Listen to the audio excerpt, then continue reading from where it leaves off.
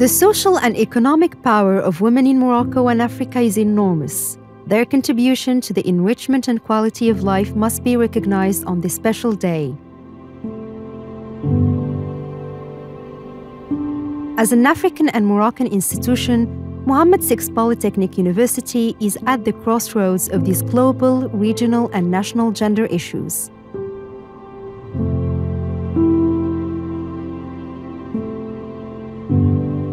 Our continent, Africa, is a case in point. UNESCO estimates that no more than 40% of African girls finish secondary school. Of those who actually finish that stage of their education, not even half are able to graduate high school. Fortunately, our community can afford not only to encourage women's leadership, but also to set an example on many levels.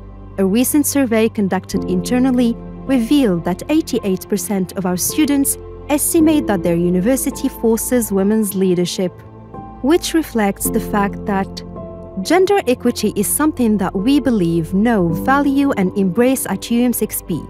A major source of pride for us is the fact that 54% of our student population is female in several fields. As a university, we are also aware of our role as an incubator of good citizenship.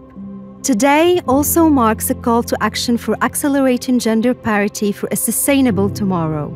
All together for an inclusive, integrated, and prosperous Africa.